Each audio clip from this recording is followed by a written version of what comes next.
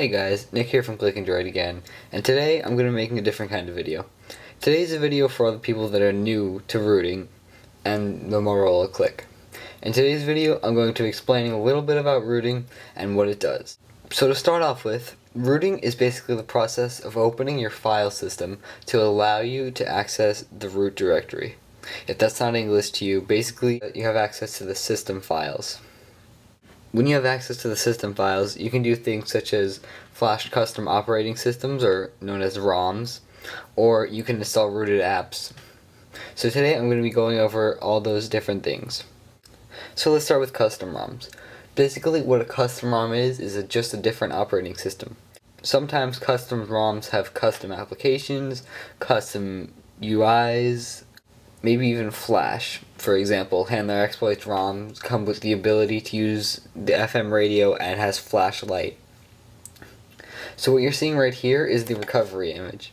Basically, this flashes all your custom ROMs. From this screen, you could backup, restore, and flash new ROMs.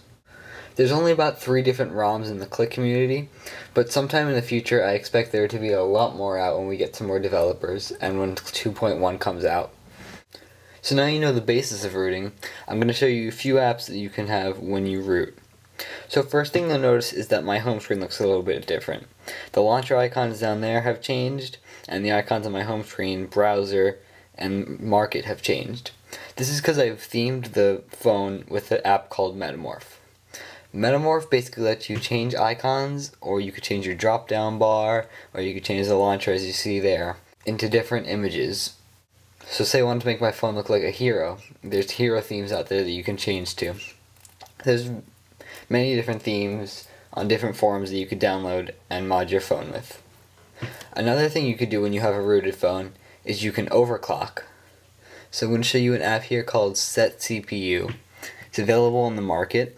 Just search Set CPU.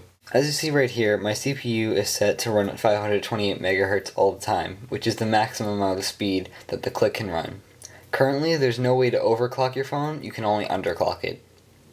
The reason you want to underclock it is to save battery.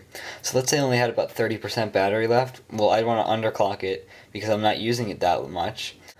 So just drag the bar down here, and there you go. My CPU will always be running at 245 MHz. Now this will slow your phone down a bit, but you'll be able to save battery and your phone will last a lot longer.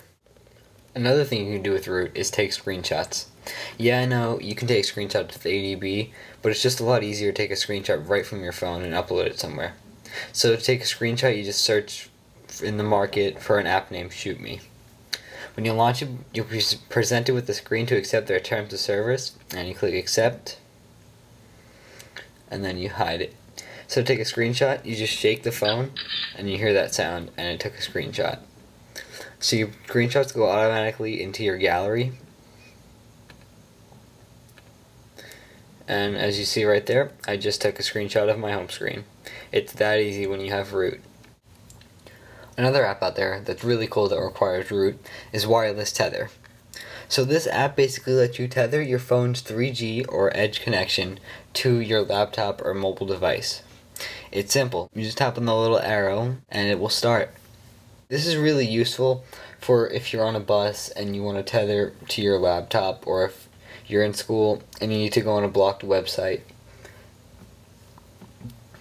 I've used it many times and I can say that it's worth the rooting to have this app. Also with wireless tether, it allows you to tether through Bluetooth, or you can turn your phone into a hotspot. So it'll be like a mobile broadband router in your hand. Another app out there that is good when you're rooted is Auto Memory Manager. Auto Memory Manager allows you to automatically kill processes when you end them. This is basically like a smart task manager. Let's say you're in a Twitter app and you want to go to the browser and you're done with the Twitter app. So you close the Twitter app and you launch the browser. Well, on a regular Android device without root, the Twitter app will still be running in the background. But with Auto Memory Manager, it will automatically kill that Twitter app that's running in the background and will give you more memory to use the browser. Not only will this give you more memory, but it will also make your phone last longer because there will be less applications running in the background. So those are just a few things you can do with root. There's many more things out there, such as receiving Bluetooth files and everything. Just search the market for root apps and you'll find a bunch of them. Now there are some disadvantages to rooting, one being it voids your warranty. Now I don't recommend rooting for computer illiterate users, because rooting requires a little bit of research. If you're not willing to do the research, don't root your phone. As I said before, yes, it does void your warranty, but you can always restore back. There are a few things that might not make you want to root, like breaking your phone by accident, but if the process is done right, there will be no problems. So that's about it for this video. If you enjoyed it, don't forget to subscribe and follow me on Twitter at CliqAnDroid. Thanks for watching, and I'll see you next time.